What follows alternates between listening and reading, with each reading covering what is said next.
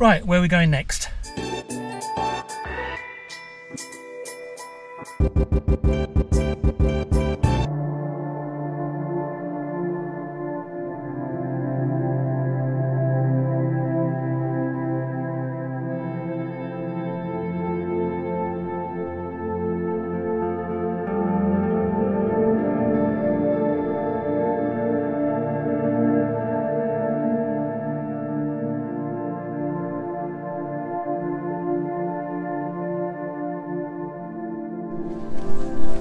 Hi guys, how you doing? I'm on a lovely walk this morning. I'm in Farnham, and once again I'm seeking out some of the oddities, some of the history, some of the heritage, some of the unusual stops in the fine county of Surrey. As I said before to our foreign viewers, Surrey is a county below London, one of what we call our home counties. And today I'm doing something a little bit different. I'm exploring a local legend of a white witch. Do I hope I'm on the right path? I think I am, because I'm here to have a look at Mother Ludlam's cave.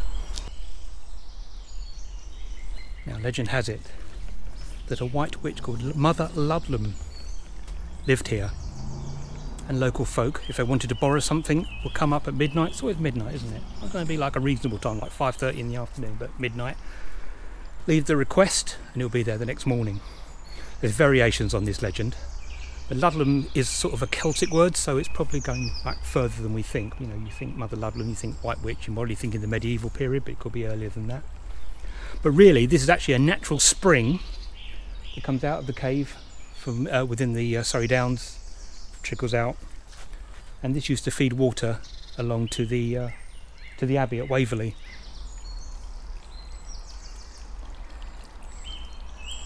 Apparently once upon a time you could actually go straight into the cave. These iron doors weren't here then. Health and safety and all that. It's been there for like probably thousands of years, this cave. Neolithic man might have sheltered in there.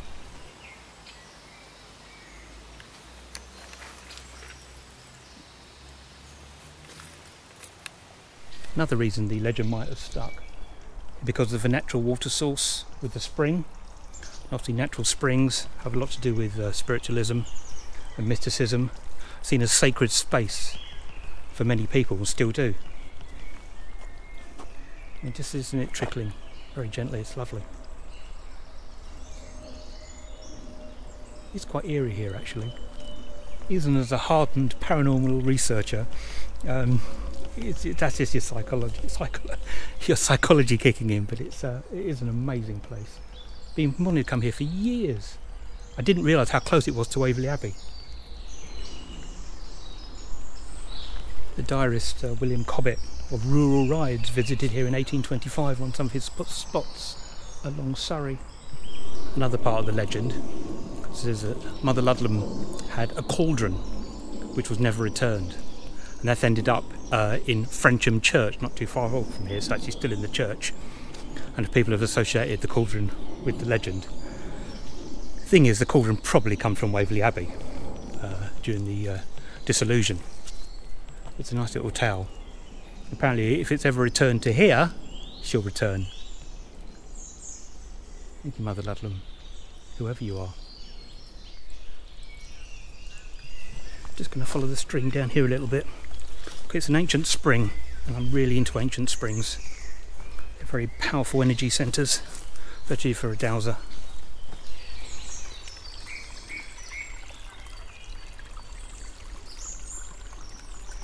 I was just talking to a gentleman who was out walking with his son, and he said he used to play as a kid in the cave before the fence went up because of health and safety. Still don't understand that. It's a cave. It's not going to cave in. Well, it could do. It's pretty structurally sound. You can walk around Waverley Abbey without worrying about falling masonry. So,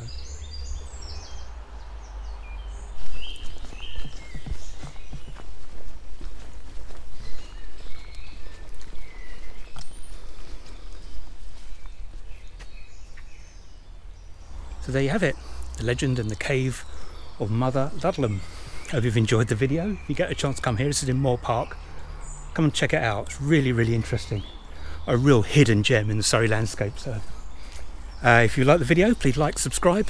Any more information about here, please let me know. I'd love to know a little bit more about this place. And until next time, see you later.